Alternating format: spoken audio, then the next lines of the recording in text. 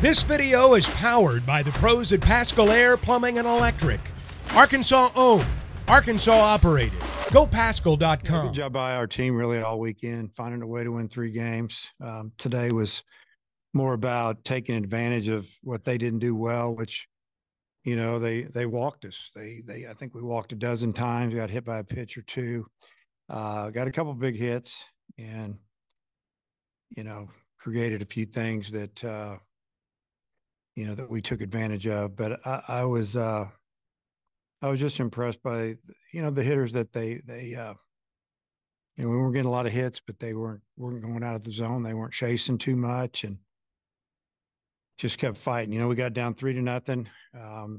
Things got a little out of control with an error, hit by pitch, hit or two, whatever, there in the second. And they had a chance to, with one more base hit, to go up 5-0. And, you know, we never really feel like we're out of the game. Even if they would have got that hit, I feel like we'd have climbed back in it. And, you know, it was big for us to score there in the bottom of the second. I don't remember exactly what went on there. I think maybe a double. Ended up getting him over to third, got him in on a ground ball or something. But, you know, the 9 runs in the third were basically, you know, they had a little bit of a issue throwing the ball over the plate. We got a couple of hits in there, but, you know, just kept tacking it on. I think they wanted to get their pitcher out, but they didn't have anybody ready yet. And they were just hoping he could flip the switch. His stuff looked pretty good. So, you know, Hunter Hollan, first inning good, second inning not good. I thought his third, fourth, and fifth were really good. We just wanted to get him out of there with the low pitch count today. Coach with Hollan. You know, obviously had the second inning instead of the first inning today, but it seemed, what have you made of the way he battles adversity in each start and seems to give you get you deep into the ball game each time? Yeah, I mean, today looked like he was going to have his really good stuff looking at in the first, and the second didn't happen for him.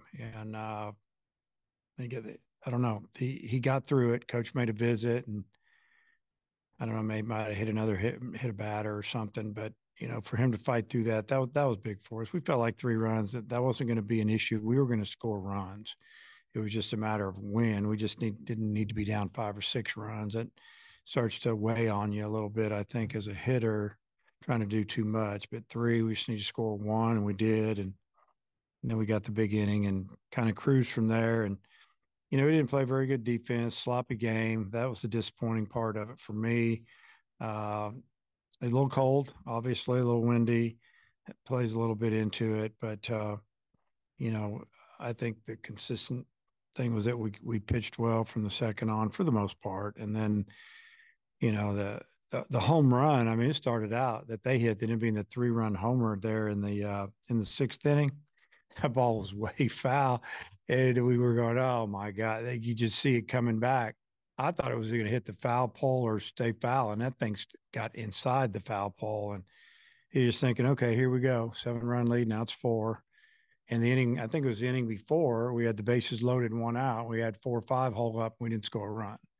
So it's just crazy how the game works every now and then. But, you know, putting together 4 runs in the 7th kind of finished it up. And really like what I saw from, you know, the 2 freshmen that pitched at the end. They threw with some conviction, some velocity, had good secondary pitches. And, you know, we're going to need those guys this week against UNLV and probably the rest of the season. A lot of people drew walks today, but Josenberger had 3, Wegner had 5. How big is that patience for those 2 guys with some of the other bats you have in the lineup? And obviously they've swung it well too. Well, you know, it's big. I mean, we're doing a pretty good job as far as the free passes compared to the strikeouts. And that includes, you know, that's walks and hit by pitches. You know, we've got some guys, I know Jared's way 4 or 5 or 6 ahead on free passes, strikeouts, maybe more than that. And I think Josenberger's right up in there. And there's a lot of guys that, you know, if you can keep that stat close to even throughout the season, you've got a really good offensive team. Coach, there were a lot of RBIs at the top of the order today. What do you think that says about John Bolden in his day? I think well, he got you know, it's good to see John get a couple of hits and get on base. I think he took a walk, got hit by a pitch, a couple of singles. So, you know, I didn't know he scored 3 runs, which was awesome. It's good. You know, I mean, you got to be strong up and down the order, and you don't have to hit home runs maybe if you're in the 8-9 hole, but if you can get on base, flip that lineup over, get those guys to the plate, it usually means we're going to score. The lead got down to 4 there at one point, and you had Ledbetter up earlier in the day. Just kind of what's the thought process and pecking order kind of right now, especially in higher leverage situations? You talking about Ledbetter? Yeah. Bringing him in? Yeah.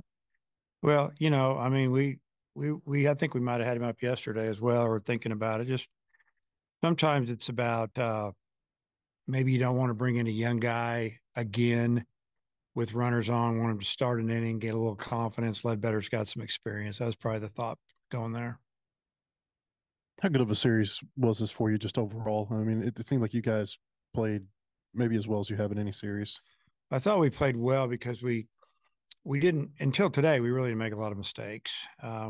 Fought off a lot of pitches. I think we frustrated their starters a little bit. It's like today, they get the lead and then we go back, get a lead off double, bang, we score a run. And then the next inning, a couple of home runs and then guys fouling off pitches and, Holtz, the bat kind of stands out to me, even though he ended up striking out. You saw a lot of pitches. I think, he ended up hitting a double, hitting about triple or whatever it was. I just feel like that, overall we played 3 solid games, except for today defensively. It was a little lackluster in my opinion. But hopefully we'll learn from that. Well, and you mentioned, the home run that they hit against Adcock, and then there were a couple of errors behind him. How would you assess how he pitched today? I thought Cody threw the ball good. I mean, it was as good as he's thrown it. The fastball, he was spotting it. He jammed a couple of guys with his fastball. He threw it away from him. Threw a couple of good breaking balls. That was an inside fastball, and the guy hit it foul, and it blew back. It blew back 25 feet. It was amazing. I remember that happening a few years back. It's been 4 or 5 when we hit a home run like that, and started out way foul, ended up going fair, and we're like, what just happened there? And we could see it really good from our dugout how that thing blew back. So, but I thought he threw really well, and I thought he shook it off. But he didn't give up an earned run. I don't think. Maybe. Says 2 earned runs. Maybe did they score a couple in the second inning he pitched? No, because we had maybe we changed one of those errors to a hit. I don't know. I thought we had an error on the one at home. The one that was hit to third. They ruled. Okay, yeah. So anyway, he did a good job. Whatever. Coming in Tuesday and Wednesday. Say what? So what team you got coming in Tuesday and Wednesday with you? We have a team that didn't play all weekend because their series got canceled in California because the field's too wet. So I just told the team, you play a team that's talented, they can score, and now they got their whole pitching staff available. So I think they may be in league play this coming weekend, but if they don't start their number 1, 2, 3 at us, those guys will have midweek bullpens, if you know what I'm saying. So it's going to be a big challenge. I'm planning on mixing up our lineup a little bit the next few days and getting some guys in there, and we're going to try to win some games. You'll start Tuesday night pitch wise. I don't know yet. Maybe if you could talk just how you're going to approach this from a pitching perspective, though, given that it's going to be your first 5-game week of the season. Well, we're going to take one game at a time, obviously, but we're not going to throw guys that we're going to need, maybe a couple times on the weekend. If we do, it might be for a hitter or an inning, and we're going to have some guys step it up this week. Going back to Dave for a second, you pulled Hollan after 5 innings at 77 pitches. Was part of that just trying to get some other guys' work, get Adcock back on track, and see those freshmen pitch? For the most part, yeah. We just want him to be really fresh for this weekend as well. BetOnline remains your number 1 source for all your sports betting this season. Everything from the NFL and bowl season to esports. You'll find the latest odds, team matchup info, player news, and game trends at BetOnline. BetOnline features live betting, free contests, and live scores for almost any sport or game imaginable. We're the fastest and easiest way to bet on all your favorite leagues and events. Head to betonline.ag to join and receive a 50% welcome bonus on your first deposit. Make sure to use the promo code BELIEVE to receive your rewards. That's BLEAV. BetOnline, where the game starts.